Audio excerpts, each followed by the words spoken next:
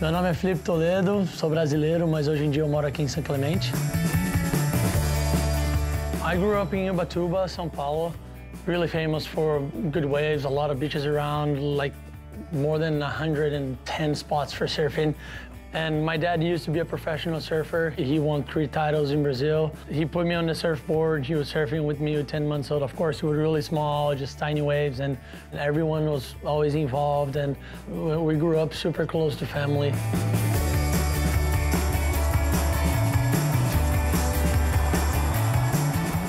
And then with 15 years old, I won my first professional event. And I was like, okay, I guess now I want to be a professional surfer. I want to be like on the world tour. I wanted this for a living. It was that day that everything clicked to me and I became a professional surfer.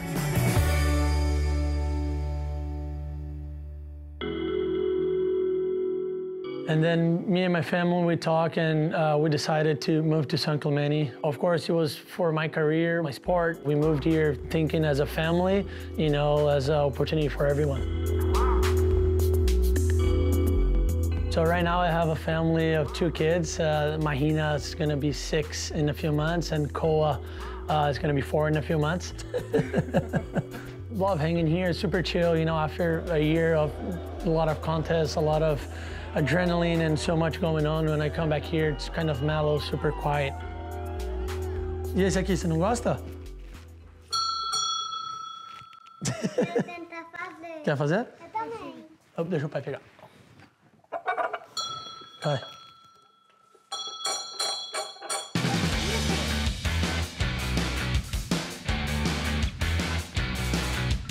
My strengths are for competing, I guess, like really surfing the wave and being in the now, like really connect to the ocean. I guess that's something that I have it that's really strong, and like literally there's nothing different from doing a free surfing 30 minutes, you know?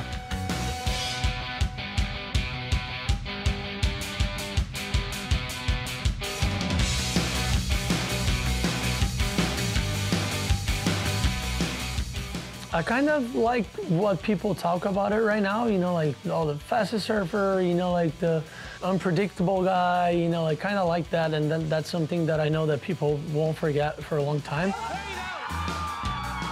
I guess the air game and the modern, you know, like kind of turns.